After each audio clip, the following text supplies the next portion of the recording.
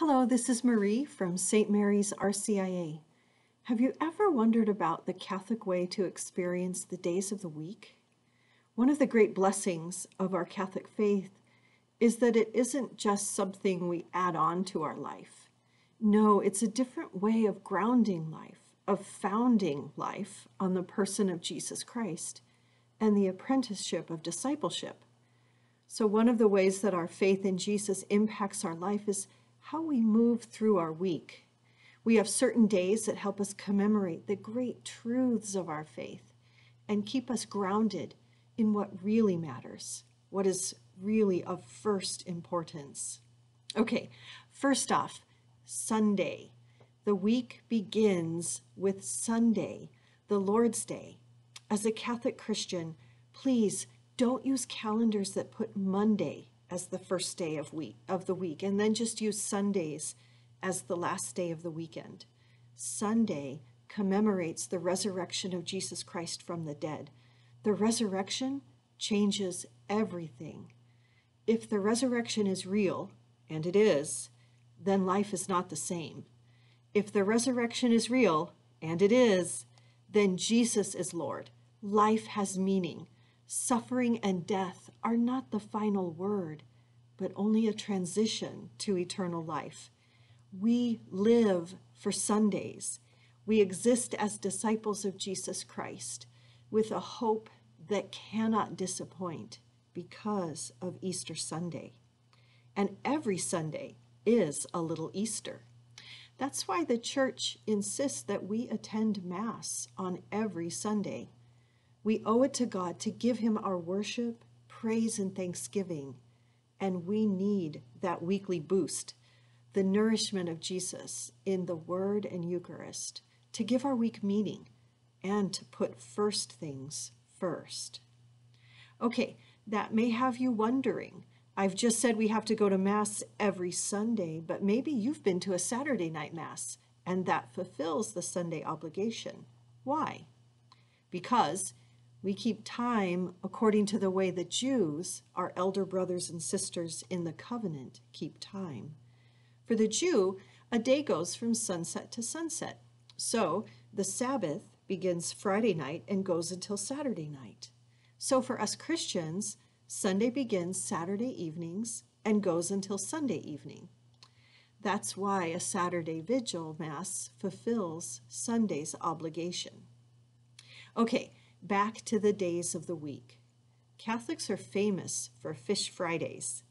Why was it once a given that a Catholic would not eat red meat on Fridays? What was that about, and is it still a rule?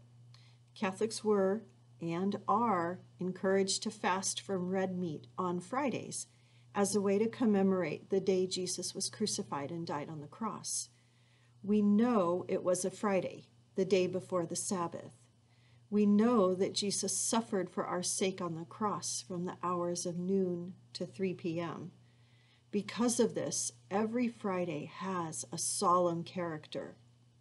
Our Catholic version of Thank God It's Friday, has nothing to do with ending the work week, but thanking God for the sacrifice that redeems us and proves the victory of love over sin and death. Thank God for Good Friday.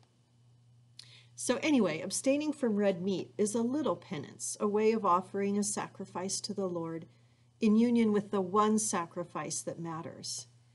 Giving up red meat isn't a huge sacrifice. And may I just suggest that you don't replace bologna with lobster. But it is one way that we can offer a penance. Our Catholic bishops remove the obligation to abstain from meat on Fridays, except during Lent, but they did not remove the obligation to perform some act of penance on Fridays. Many people still choose to go without meat as their form of penance. Other forms of penance might be to abstain from screen time, or to pray a rosary or some other devotion, or to avoid frivolous spending. In addition to the entire day of Friday being penitential in character, the 3 o'clock hour is of special importance. This is the time of day when Jesus breathed his last and handed over the Spirit to the Father. This is the hour of his death. Jesus also explained, that this is the hour of mercy.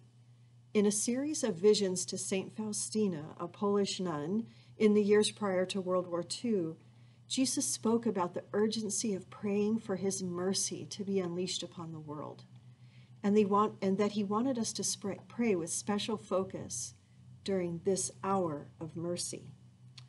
Jesus gave St. Faustina the instructions for how to pray the Chaplet of Divine Mercy.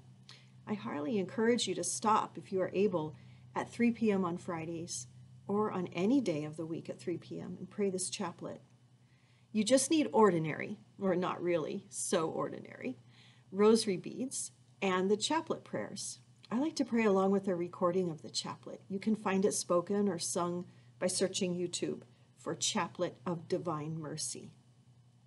Another way we can look at the days of the week is through the weekly cycle of the mysteries of the Rosary. Each time we pray the Rosary, we meditate on a set of mysteries about the life of Jesus Christ, seen and experienced through his mother. The weekly cycling through the mysteries of the Rosary can help us focus our days, or at least a part of it, the day, on the key events in the life of Jesus Christ and the Church. On Mondays and Saturdays, we pray the joyful mysteries that focus on the events of Jesus' incarnation. Perhaps these might be days we focus on incarnating, putting flesh on our faith, especially in serving the needy, the hurting, the lost, and the rejected. Are there concrete ways you can be the incarnate hands and feet of Christ in our world? Of course, this can and should happen on every day, but sometimes it is helpful to schedule our efforts and commit. Otherwise, if we say we can do it any day, we actually never get around to it. On Thursdays, we pray the luminous mysteries that guide us to think about Jesus' public ministry, his 3 years of ministering to the people and forming the apostles as the leaders of the church. Thursday can be a special day to commemorate the Lord's Supper, the gift of the Eucharist for the church, since the Last Supper was celebrated on the night before he died, hence on a Thursday. This would be a wonderful day to offer special prayers or devotions to our belief in the real presence of Jesus in the Eucharist and in reparation for sins against the Eucharist done by those who reject him. On Tuesdays and Fridays, we pray the sorrowful mysteries that get us to reflect on the events of Jesus' passion, his death for our sake. We've already talked about penitential practices you can take on Fridays. You don't have to add Tuesday penances, don't worry. But you could.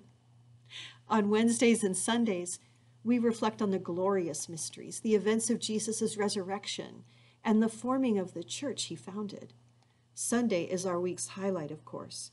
We should keep the entire day as the Lord's Day, making Mass the center of the day, but making sure that we protect the day and spend it in prayer and with family and doing works of mercy like visiting as further ways to honor the Lord's Day.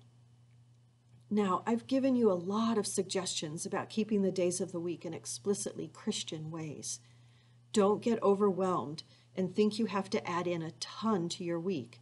This information is intended to instruct and inspire, not discourage and pressure you. So go slowly, purposefully, and joyfully.